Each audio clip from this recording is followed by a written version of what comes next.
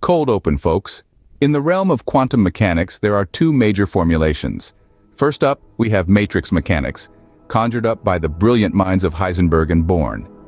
They introduced a new way of looking at quantum systems, using arrays of numbers called matrices. The advantage of matrix mechanics is that it doesn't require any knowledge of classical physics.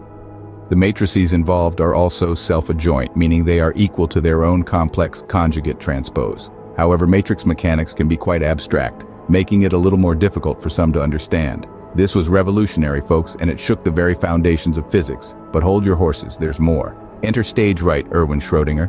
This fella didn't much care for matrices. Instead, he devised wave mechanics, using wave functions to describe quantum systems. The beauty of wave mechanics is that it is visually intuitive and easier to comprehend. The downside, however, is it can be difficult to apply to multi-particle systems, and it's less powerful when it comes to calculating observable properties.